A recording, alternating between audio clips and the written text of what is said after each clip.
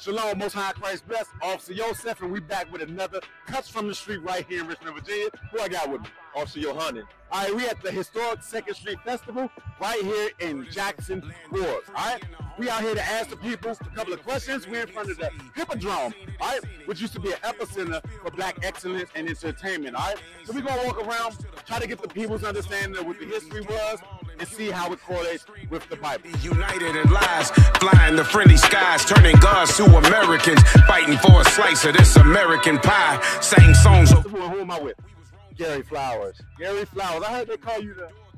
Well, 50 Plus Magazine dubbed me the ambassador of Jackson Ward. I'm the 4th generation of my family to live here. I studied history formally at the University of Virginia and Harvard, and I give walking tours called walkingtheward.com. In fact, I'm about to give one now. All right. So you're very well versed in the history of 2nd Street. Absolutely. All right. Jackson Ward, before Tulsa, Oklahoma, was Black Wall Street. Oh, wow. We had 600 black-owned businesses here, 7 black insurance companies, 5 black banks in 1900. We were the birthplace of black capitalism in America. Oh, wow. It was the white power structure that came after us to put the highway through and to break it up because we were trading with each other. Mrs. Maggie Walker, the most unheralded woman in American history, said we don't need to go to white stores. In fact, we're going to have a buy black campaign in her store, the Emporium at 112 East Broad Street. The Tallhammers family, the Schwarzschilds family, the Greenleaf family all conspired to put her out of business because they didn't want strong black men and strong black women. So her and John Mitchell boycotted the racially segregated trolley car system here. 50 years before, Mrs. Rosa Parks and Reverend Dr. Martin Luther King Jr. did it. And they shut down the racially segregated trolley car system. Our history here in Jackson Ward is of strong black men and strong black women saying we are not afraid of the white power structure and we could do for ourselves. Okay, so is it safe to say that the historic Jackson Ward in 2nd Street is not what it once was because people didn't want to see black excellence? Exactly. Okay. So what do you think the solution for black people is to get back to that type of promises? Well, first of all, we got to have a love for black people. After we love black people, we got to turn to each other, not on each other. We got to trade with each other. Most products that we buy, we don't even know whether it's black owned or not because we never ask. We need to seek out black-owned businesses, trade with one another, and we can then reclaim part of that spirit. All right, I want to get one scripture in and out because I know you said you got to do an interview, but you said something that black people need to really gather together and defend and do for black people, right? Right. The Bible is actually about that, right? You said you're familiar with this, right? All right, so read what you got. The book of Zephaniah, chapter 2 and verse 1. Gather yourselves together. Yea, gather together, O nation not desired. Because the Bible tells us to gather together, and it says we're not desired. The proof of that is, like you said, what was once a thriving black community, another race of people came in and had to destroy it. The Bible also says in Proverbs 4 and 6, beyond wisdom get understanding. You got to understand that all skin folk ain't kinfolk. We got a scared Negro disease here with a lot of Negroes. And they were made compliant because if you were a strong black man or woman, you were sold down the river, like in 12 Years a Slave. So it's been intentional to create compliant Negroes. We got to not be afraid no more. All right, that's a powerful statement. All right, I appreciate you. You take it easy. All right. Y'all heard it here first. Historic Jackson Ward. Hey, black people stop being scary Negroes.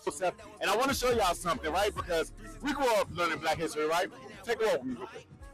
So we are in front of Maggie L. Walker's residence, right? Now, a lot of people are familiar with Maggie L. Walker. She owns something called the Penny Bank here in Richmond, Virginia, one of the first so-called black banks here in Virginia. What people don't know is that Maggie L. Walker is not a black person. She is not an Israelite, right? Her father was a so-called Edomite, and her mother was a black woman. And we're here with Toby. So we're here at the 2nd Street Festival. We want to know, what do you know about 2nd Street, the history of the 2nd Street in Jackson Ward? Well, I'm originally from Indiana, but from what I understand about this area was called the Harlem of the South. Historically black area, black businesses, professionals, entertainment.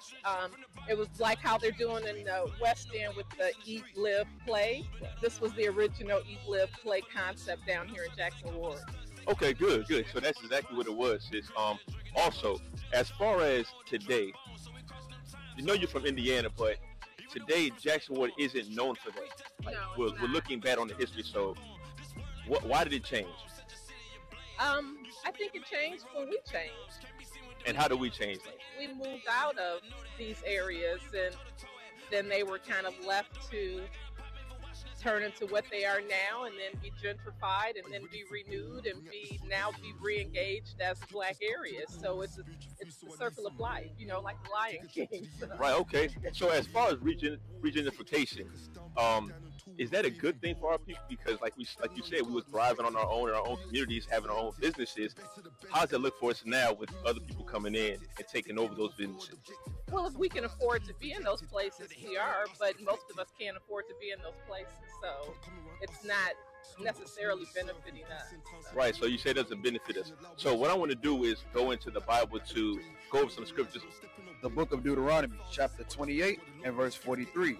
The stranger that is within thee shall get up above thee very high. So like you said, we had our own communities, we were thriving. It said the stranger shall come in and get above thee very high. So that goes into the businesses being taken over, and now we don't own it, and now they're coming in. Keep going. And thou shalt come down very low. It says our people will be at the bottom. Go ahead.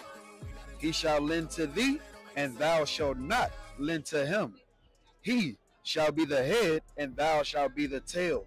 So just like you said, the Bible predicted that we were going to be at the bottom of society, and everybody's going to come in and be able to thrive off of us. They're going to lend to us, and we're going to have to borrow from them, and we cannot do the same to them because we don't have that power. Can you equate that to the Bible? Can you say that equates? Well, I think the Bible is a construct, so I don't necessarily would agree with. Okay, that's fine. Get Lamentations 4. All right. So us as the people. I mean, I don't know. We were given the Bible and religion as a way to placate us, so I don't necessarily believe in the Bible per se that we follow the dictates of it. It's a construct. I mean, I can believe in peanut butter and give you all the great aspects of it, but in the end, you know, what is it really doing to uplift me? Okay, understood. So I'm not being negative against your religion. I just don't share some of the same. Sis, that's fine. We're not. You're fine. You're not. It's okay. We're good. So what we do teach, according to the Bible, is that the so-called Blacks, Hispanics, and the Native Americans are the children of Israel.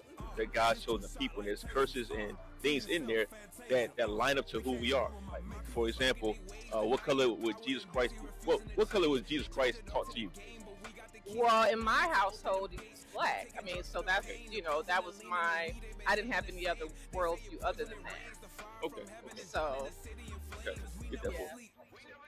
The book of Lamentations, chapter 4 and verse 17. As for us, our eyes as yet fail for our vain help. In our watching, we have watched for a nation that could not save us. And that goes into watching for America or these other nations to help us out of our condition, and we're still not thriving, you know, as a people, right? So, you agree with that? Get the last one, Zephaniah. So, what we come out here to teach is for our people to, you know, come back together, get Black Harlem back together, you know, like the days of old. Because once we had our own things with life, we were able to do things, own banks, hospitals, things of that nature, and move accordingly. And we didn't have to ask for permission or be at the bottom of other nations. Would you agree with that? Oh yeah, definitely I agree with that. I mean, that's the whole idea of this country and colonization in general. You know, a lot of African companies now are stepping forward and saying, you know, we're no longer going to be colonized by you, and we're going to have our own money and, you know, our own politics in our own country. You know, we'll see how that goes. But I think, you know, worldwide, everybody should be looking at that and seeing how it applies to them. Okay, good. Last scripture. Okay. The book of Zephaniah, chapter 2 and verse 1. Gather yourselves together, yea, gather together, O nation not desired. So God is calling for his people to gather back together, meaning the so-called blacks and Hispanics, so we can build those communities like we had of the days of old. Would you agree with that? Oh yeah, definitely. I think we should be doing that on like now, building a foundation for. It might be too late for us, but for our grandkids. To the Lord that I don't relapse. Those willing, I can't be that. Keep the laws and live, yeah, I believe that. There's pride in your eyes and you can't see that. You can't see that. You can't see that. You can't see that. Repent to die, yeah, I mean that. Praying to the Lord that I don't relapse. Those willing, I can't be that. Keep the laws and live, yeah, I believe that. There's pride in your eyes and you can't see that. You can't see that. You can't see that. You can't see that. Repent to die, yeah, I mean that. Who am I here with? LaFerris and Sade. All right, so we got a couple of questions. Are you all familiar with the history of 2nd Street and Jackson Ward? Not really. Not really, but I like it. Say what? Not really, but I like it. You would like to learn. Okay, so Jackson Ward historically was known as, specifically 2nd Street, was known as the Harlem of the South. Are you familiar? It was a thriving black community with businesses, banks, and things that made black people to prosper. Something like, y'all heard of Tulsa, Oklahoma? Okay, what about, what was the other one? Like Black Wall Street. You ever heard of Black Wall Street? That was Tulsa, Oklahoma, right? So that was another thriving black community. So 2nd Street in the Jackson Ward area was that for Richmond. Y'all cool with that? All right, good. So a couple of questions. Do you believe today that 2nd Street and Jackson Ward is still a thriving black community? Yeah. Okay, why? Because we see a lot of, black people around. Okay, you see a lot of black people around. What else? A lot of people like us came out. They just be out. Okay, so we came out to support 2nd Street Festival to remember it. Okay, fair enough. There's a lot of black businesses. Okay, a lot of black businesses. All right, now, this whole area used to be black businesses and black communities. Is it still the same today? Yeah. Yes. What'd you say? I feel like, yeah, kind of. Feel like, yeah? Oh, okay. Are you guys, say again? Just a little bit. Like 50-50? Yeah. Okay, so before it was 100, now it's 50-50. Okay, fair enough. Do you think that black people in the estate of Jackson Ward and 2nd Street are in better case today or back when it was called the Harlem of the South? Maybe back. Maybe back? Yeah. What about you? I feel like the same thing. Maybe back then. So it was better back then than it is today. Why? I don't know. I feel like both. Like today and back in the day. Okay, you feel like both? I feel like back then it used to be more fun for them, like for everybody. Like now it's fun, but like it used to be more stuff. Look up to it more back in the day. Okay, they used to look up to it more back in the day. All right, so what are some things that you think may have changed between back then that made it more honorable? You said people looked up to it more, and today, whereas it doesn't have that same aura or that same prestige. Maybe because it's like more racist now, like around now. Okay. You said more racist. What about you? That too. Like, I don't know. I can't explain it. Like, cause it's like it's us, but more like different, races and stuff. Okay, so it's more diverse now. Yeah. All right, so other races of people have come into what was a thriving black community and kind of mix it up. Would you say they've taken over or like get into that point? Yeah, get into that point. Okay, so y'all feel like what was once a thriving community for black people is now being taken over by other races. Yeah. Okay, good. So we're getting somewhere, all right? So we're going to get a couple of scriptures. We believe in the Bible. We believe that the Bible is about black people. Do you agree? Yeah. Say yes? Yeah. Okay, what about you? Yeah. All right, so we're going to get some scriptures, right? Because the Bible tells us that this thing would exactly happen to black people, that it would, once thriving community would be taken over by people that are not of the same race. Make sense? All right, we're going to get that. Give me that in Deuteronomy 28 and 43. Deuteronomy chapter 28 and verse 43. The stranger that is within thee shall get up above thee very high. So this is a book about the Israelites. At one point in time, they were ruling the world. They had everything. Kind of like how we used to have everything in Jackson Ward.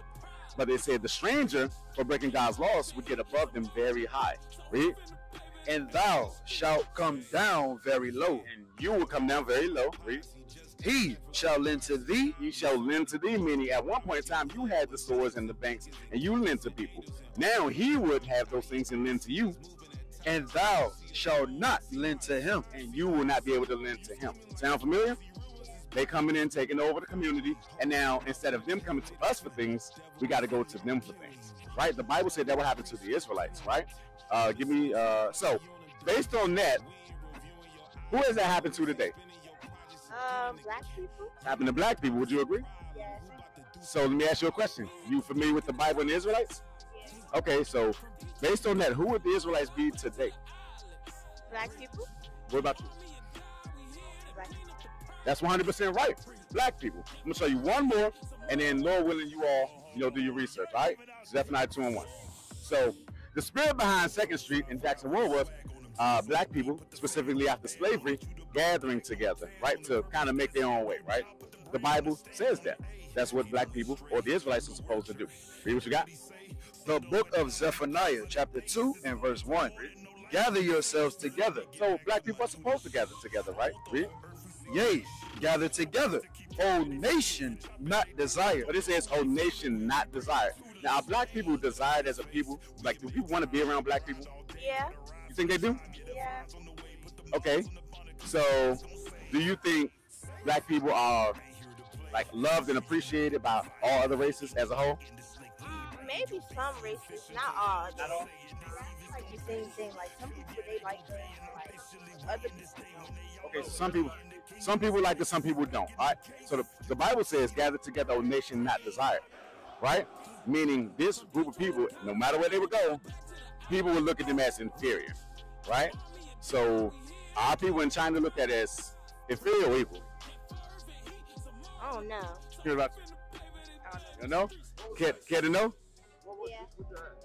Are black people in China known as inferior or equal? Right. Right. They looked at it as inferior over there as well, right? Same as over here. So the Bible tells the Israelites to gather together, O nation not desired, because they wouldn't be desired. And one thing that will help you know that is because anytime we have something that belongs to us, other people come and take it. Right, but we don't have the ability to go and take a community from them. I'm here with Reverend Osborne, Josine Osborne. Reverend Josine Osborne. Let me ask you this. As far as how it used to be for our people, is it like that today? Are we still in a thriving neighborhood where we can have a bank and businesses set up? Or has it changed? It's changed tremendously. But what happens is that more things change, more things remain the same. So I see a little, if you can think about it as a forest, when a fire comes by or floods or whatever, it wipes out maybe the older, mature, and we miss it for a while. But then I also see little upshoots coming, and I feel like it has to be here. We have to fight for the memory, and also in respect to our elders. What was very powerful here was the NAACP, the Urban League, many churches, Crusade for Voters. All of this around here was very powerful when I was growing up. Okay, good. All right, we back at 2nd Street Festival here in the historical Jackson Ward. Cuts from the street. The real cuts from the street, right? Yes. Yes. Because right behind us, we got an Ishmaelite woman telling us how our sisters should be dressing immodestly, and the whole time she's dressed immodestly. Can't make this stuff up. So, Cuts from the Street, live at Camp 2nd Street Festival. You already know. IUIC Virginia, make sure you subscribe. IUIC Virginia in the class. When we flip the page, swinging with that wisdom blade, cut below asunder. We build different, so we don't fear the same. Get it how you want it, boy. I clean up off the bishop's plating. Ain't with fellow deacons, so my reason for. Hey, shalom. This is Officer Yawanathan, and I'm here with Ease. All right, nice to meet you, Ease. So we're going to ask a couple of questions dealing with how Jackson Ward used to be back in the day and its prominence, and how it is today now. Would you say we're in a better condition today, or was it better back then? It was better back then. Okay, so can you expound on how it was better back then? Jackson Ward was the Harlem of the South. Prominent black community, brown people, including my family, my legacy, started here. All of my family lived on every single block throughout Richmond, from Belvedere to the Boulevard. and it is now been dismantled, including Navy Hill, by the Coliseum, by VCU, by Altria, by Dominion Energy, and all of the major non-melanated people-founded corporations. It is now currently being gentrified heavily again, and everything's being erased again. And nobody is aware when they come to the city of the history and the legacy and the people, the brown people that built all of these buildings that we are surrounded by. Yeah. Oh, it says everything you said, true. And I love it. Hey, bro, read it real quick. Get you real quick. Everything you said, we're going to equate it to what the Bible says, all right? The book of Deuteronomy, chapter 28 and verse 43. The stranger that is within thee shall get up above thee very high, and thou shalt come down very low. Just like you said, sis, we was thriving. The stranger, the other nations that not melanated like us, came in and they took over. Now we're very low, right? Keep going. He shall lend to thee, and thou shalt not lend to him. He shall be the head, and thou shalt be the tail. So everything you're saying was prophesied in that Bible. It's coming to pass because us melanated people, so-called blacks, Hispanics, we are his chosen people. It goes just like you said, we're not supposed to be equal, but now we're at the bottom instead of being on top thriving. Give me Zephaniah 2:1. So what do you think we need to do to come back to being a thriving nation, not having to depend on other people? Well, colonization occurred here in Virginia. This is a virgin state of this nation. Everything started right here where we are. And outside of us being shipped over here, we were also shipped from here over to the other nations and other continents. We are the original people of this place, of this land. That not only includes African, indigenous, but I'm talking about indigenous American, who were brown people. And yeah. I ain't gonna. No, you good, sis. You good. I'm gonna read one more scripture for you, and this will go to what you were saying. What we need to do to come back to this. Decolonize. Decolonize. I like that. It's decolonize. Then you go. The book of Zephaniah, chapter 2 and verse 1. Gather yourselves together. Yea, gather together, O nation not desired. So God is saying the same thing. Us as a people have to come back to dealing with each other, building about it. We've learned how to live as they do. Exactly. And we've forgotten how we were raised, born and raised to be in harmony and love and peace. And now it's just a competition, it's hate amongst one another. And we need to turn that energy to the people who have oppressed us. There you go. One more. You gotta get it. Give me Proverbs 3:31. Like you said, the people that oppress us, and you said we went away from our way. Now we're doing what everybody else does, right? And that's the problem. We got to come back to what we're doing. The book of Proverbs, chapter 3 and verse 31. Envy thou not the oppressor, and choose none of his ways. But just like you said, sis, stop doing what the other people are doing, the ones that enslaved us and oppressing us. Stop doing that and come back to what we used to do. Come back to our heritage, right? You agree with that? 100%. All right, so we wrapping up Cuts from the Street live here in Richmond, Virginia at the historic 2nd Street Festival in downtown Jackson Ward. We gauged the people. A lot of them had a lot of understanding about the history of Jackson Ward and 2nd Street. And a lot of them had some very good insight as to the solutions, which are biblically sound to help our people get out of the estate that we're currently in. You got anything? Yeah, also just learning more history about being out here, talking to people, learning that this place right here had over 600 businesses owned by black people. There was a thriving community, but not just on this street alone, but all across Richmond pretty much, a nice chunk of the Richmond that our people own and we thrive. So knowing that we don't have it now is saddening, but I'm glad we get to get this information out to the people so they can learn about their history. All right, so make sure you subscribe to IUIC Virginia, IUIC Virginia in the classroom. All right, shalom, Most High Christ best. That's been another cut. Gotta be top of the list. Gotta be one of the 144,000. I've been gone for a while and back and forth in my mind. And back and forth, I go back and forth. I've been back and forth all the time. And Lord knows I be wildin'. Lord tell me when my trials and been in denial out here.